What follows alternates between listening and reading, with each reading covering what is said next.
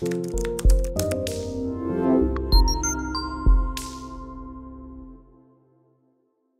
this is Highbridge Motorhomes Devon branch, and on this now glorious King's Coronation Day on the something of May 2023, we're doing a video on some of our freshly arrived stock. We've had some really nice stock just come in while it's a bit quiet when everybody's having barbecues, and this one is about as good a bit of stock as we could wish for. It's an absolutely cracking 2021 21 plate Chausson v697 33 line. So this is a van that we sold new. It's in immaculate condition. It's just come in, changed for a Caravan, and it's only done 3,200 miles. It's a cracker. So it's a Chausson v697 2021, only done 3k. Now this is a really clever layout. So it's 4 seat belts, 2 berth. Yeah, you read that right, 4 seat belts, 2 berth. And we'll see a bit more of the layout inside and why it's a unique sort of itch scratcher, as I would call it, of a layout. So it's 3.5 tonne, drive it on your car licence, based on the ubiquitous feature Cato. This is the X7, 2.3 turbo diesel, 3 and a bit thousand miles, 6.34 long, so that's the extra long wheelbase, but that is the same wheelbase as the long wheelbase. 2.05 body width, 2.2 widest point with the mirrors folded, 2.8-ish high, priced at 56,995. You'd pay 72 for one of these if you could get one. You can't get one because there's no availability. So this is better than new for much less money, and it's an absolute belter. So Chausson, they are France's largest motorhome manufacturer. Now this is where it gets complicated. Chausson are the major French manufacturer. They are owned by the massive French Trigano group, and Trigano own, amongst others, Roller Team, Benamar, Chausson, Adria, Autotrail, Autosleeper. Now when they wanted to relaunch their van conversion range, what they did was they got Autotrail in Britain to open a great big new factory, and they used the capacity in that to build van conversions, both for the Autotrail Tributes and for Chausson and for Roller Team and for Benamar. So you can buy this van, slightly different styling, different badge, different upholstery, slightly different specs, but ostensibly the same van with any of those 4 badges. And this one's a Chausson, so while it is a Chausson, it's never been to France. So we sold it new. 33 line was like an addition they did, and that gave you a load of stuff. So this particular one's got the optional panoramic front skylight, which is beautiful. You've got the Expedition grey paint, you've got the special edition graphics. They came with the pack with the bike rack, wind out awning. This one's had a TV aerial fitted, and it's got the smart alloy wheels as well. Because it's an X7 Ducato, you've got the LED daytime running lights that disappeared with the X8 that came out in 22. 140 horsepower engine. The standard was 120, so this is the 140. You'll even see the odd 115 out there, but this is the 140. 6-speed manual, so plenty of power. Got the black style pack on the front there. Electrical adjustable heated mirrors. We'll have a look at the inside when we get to the inside, but you can open up the side door, bring the outside in. You've got a nice outside awning light. Outside awning light is up there, and outside down light is down here. Fly screen door, double glazed windows all the way around. Coming round to the back, it's got the bike rack, which was part of that factory pack. 2 bike black 2-lay bike rack, looks really smart. And you've got a high level factory fitted reversing camera as well. Now opening up rear, we'll have a quick talk about the layout. Forgetting the fact that I just lent the scatter cushions on the doors to make it look pretty, so they're now both going to fall off. This van just came in yesterday, I think. It's absolutely mint. It's a real credit to its previous owners. So inside we've got a really nice light wood finish, all concertina blinds and fly screens all the way around. Got this nice sort of faux leatherette soft finish to the ceilings and the walls, really smart. Modern grey 2-tone upholstery with Alcantara suede edgings, cloth middle bits, very cool. Previous owners have put this carpet down. They don't come with carpets, these, but they put this down over the original wood finish floor. And there's storage right the way along there. Less storage on this side because it's got some electrical gumptions and boilers and things underneath of it. Now layout wise, what this did was, a long time people have been asking for a van conversion with a rear lounge with 6-foot sofas. So every other van, because this, and seat belts, So you can have 6-foot sofas at the back in a van conversion, toilet and shower kitchen, but you can't have seat belts as well until this came along. Or you could have 4-foot sofas at the back, vans like the Autosleeper Fairford, the Compass and Eldest CV40, the Swift Select 144 and 184 gave you a small end lounge which makes a transverse double bed and your seat belts. And the reason why they can't do a 6-foot rear lounge and a seat belted lounge before is because everybody tried to make the seat belted lounge big enough to sleep in. So what you ended up with was a compromise. So if you wanted an end lounge van conversion with seat belts, you ended up with a small end lounge that only made a transverse double beds, which you soon get sick of because you've got to jump over your partner, and your front dinette would make a small single bed that wasn't really very comfortable or good to sleep on, and your travelling seats at the front were designed to make a bed, so they weren't very comfortable to travel on. So you ended up compromising your van in 3 different ways. So the clever people, whoever designed these, Chausson, Autotrol, whoever it was, worked out if you make this front dinette small, so it's not designed to have a table as such, it does have a table that drops there, and it's not designed to make a bed, you can actually fit in 6-foot sofas to the rear, which you can use as longitudinal single beds or a super king size double simply by sliding them together. And then at the front you can have proper dedicated travelling seats which are actually comfortable to travel in.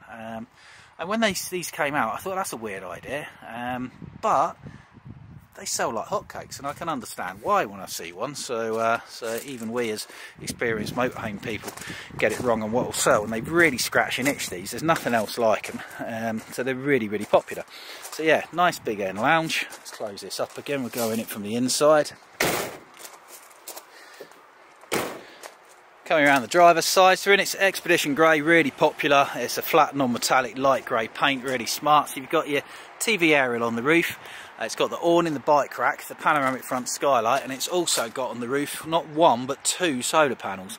Now one of the solar panels does slightly obstruct the rear skylight opening all the way. You can open it a bit but not all the way, so if you wanted one removing then we can do, or you can keep it with 2 really big solar panels up there. You've got underslung fresh and waste water tanks with the drain points are here and here, wastewater, fresh water, 30% toilet locker. So you've got mains hookup, leisure battery, and 2 solar panels on this one. And your gas is provided by an underslung gas tank, which you fill up with LPG very, very cheaply, both in the UK and all across the continent, which of course you can't do with Calagas bottles, so that both saves space. It's cheaper, it's bigger capacity than a gas locker. Cab spec wise, it's got everything you'd expect it to have. So we've got concertina blinds on the front windows, electric mirrors, electric windows, central lock-in, gauge for your underslung gas tank, steering wheel controls, but the stereo is the Chausson part of one of the packs, the Accent DAB Bluetooth stereo system with a really good built-in reversing camera. So I'm not sure these steering wheel controls will control that. They might do, I'm not sure, but that's got nav built into it as well if you have the SD card. So we don't know if this has got the SD card, if you can add it. If not, air conditioning, cruise control, and a speed limiter. So cab spec is excellent, and I say it's 3 and a bit. Just do a mileage check. 3,204 miles only. That's really, really good. So, not a mark on it outside, as far as I've seen, it's immaculate. Coming to the inside, so we've got a handy main socket and an extra kitchen worktop flap. Twin swivel cab seats with a poled table leg there. You've got hill descent and traction plus in the cab. We've got this lovely panoramic skylight. It's not an opening skylight, but you don't need that to open because you've got all these opening side windows, unlike auto sleepers which don't. There's storage underneath of these, which I can never get into one-handed. Then your kitchen, these didn't used to come with an oven, but they did in 21, so you've got an oven grill combi. That's really good news. 2-burner gas hob and a sink on top, as you'd expect. Another plug there. High-level storage cupboard. Simple control panels, you come in nice and easy, shows you turning your lights on and off, your awning light on and off, and your capacity for your batteries, dead easy, and your water tanks. Heating is taken care of from Wales in Northern Ireland, so you've got gas or mains electric powered heating and hot water off of there. That's blown air, cosy, these are grade 3 fully winterised. Bathrooms, always a wet room in van conversions. It's perfectly sufficient. It's probably a little bit bigger than some, I would say, a little bit deeper. So you've got a flip down sink. People don't like flip down sinks. I do. It doesn't take up any space, does it, when you're not using it? And then your storage above for your shower gel and things. Tap bit up there.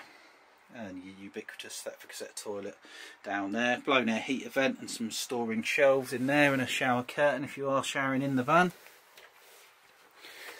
Three-way fridge freezer. Don't see many of these left. I like three-way ones because if you've got a gas tank, you may as well use the gas instead of running your batteries down when you're not on the mains. So that will run off gas from your tank when you're not on the mains. Mains when you are on the mains, and your engine when you're driving. You got a little, a good sized wardrobe actually, decent sized wardrobe in there. Someone's put some racking in there, and your tables for front and back. 2 tables. Certainly a table, and if you get 2, maybe just the one. Just the one maybe, because I wonder if there's another one in here. Yeah, so you've got a bigger table there for the back, smaller table from the front. And that lovely end lounge which we saw from the outside. Really nice curved 2-tone cabinet work. Nice uplighters, spotlights down below. Opening windows all the way around. Just remember not to open this one when your door's open. And the previous owners added, I think that mirror's been added, I'm not sure. TV bracket there for a telly box. You've got the aerial on the roof, and they've added some extra sockets up here as well, so you've got handy double USB and a normal 12-volt one plus some extra bits there. You've also got extra USBs and 2 main sockets down there as well. So underneath of here, let's have a look. Underneath of here, oh, so it does have carpets. Now underneath of here, it's your charger system. I just want to check how many batteries there are. So this inverter here, we can't sell a van with inverters in. They don't pass National Caravan Council regulations, so that will be taken out when we sell the van. We can give it to you, and what you want to do to it or with it is up to you, but we can't sell it with that. What I want to do is to see how many leisure batteries there is, because I suspect there might be more than one. So yeah, there's 1, 2, I think 2 leisure batteries. Yeah, 2 leisure batteries down there, along with some storage space. What I should do is check these things before I start filming, really. Oh, there we go. So yes, it's a proper well set up thing. So you've got the gas tank, the awning, the leisure batteries ×2, the solar panels ×2, the bike rack, the sat nav, the reversing camera, the big screen accent stereo system. It's only done 3,000 miles, and it's an absolutely beautiful thing. Give us a call on the landline at Highbridge Motorhomes Devon, 01626 832 792. If we're out here with customers, leave a message or call us on the mobile direct, myself or one of my sales team, 07432 662 558. Inquire at highbridgecaravans.co.uk. Come and see us. Come off of that road over there. You can just see the cars whizzing past. That's the A38 South Devon Expressway between Exeter and Newton Abbot. We're incredibly easy to get to. We're right on the dual carriageway. Be quick, because these full-size van conversions, not a sales line, they just sell rapidly. And ask us about this absolutely stunning 2021 Chausson v697 33 line. Thank you very much. Goodbye.